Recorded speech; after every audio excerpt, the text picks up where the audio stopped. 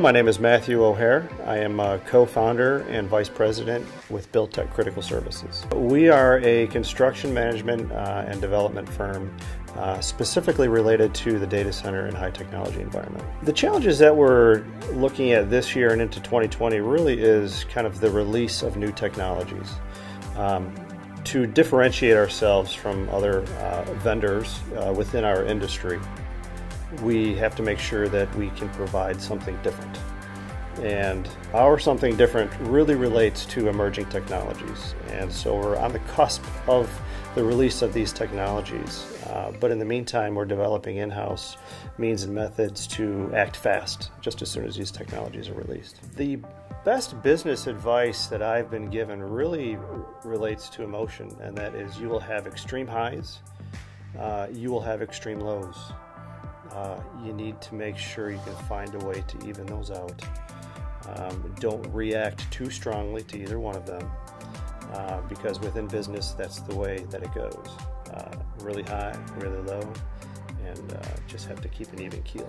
You know, key indicators to a strong business culture, to me, internally really, relates to involvement. We need to make sure that the employees are involved, truly involved in not only the business aspect, but the social aspect that we try to provide as well. On the business aspect, we want to make sure that they're bought in.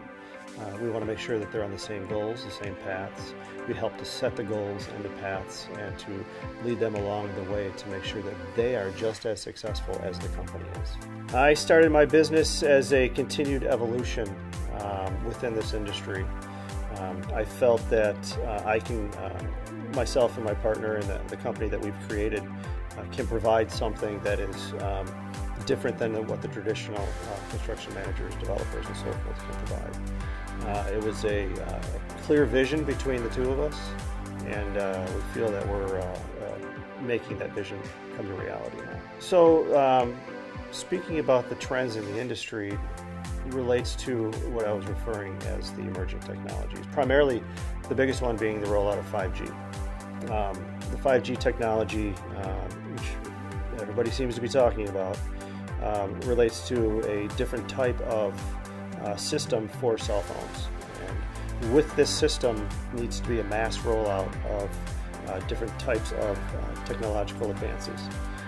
We are working to be on the cusp of the rollout of the 5G, because with that, you have to have a compelling event. So what is that compelling event? Is it the autonomous cars?